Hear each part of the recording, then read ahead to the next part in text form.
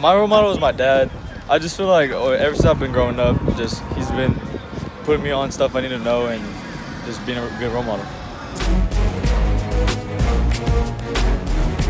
What pulls me up before a game is just knowing what people have said about my school and about me, just going out there and proving people wrong.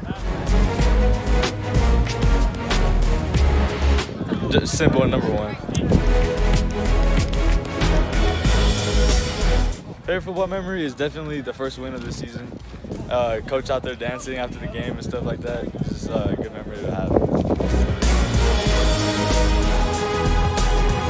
It's good. It's cool. There's new stuff, new field, new facilities, and getting to new equipment. I drive a Mustang. I feel like I'd have something to do with sports since I love it so much.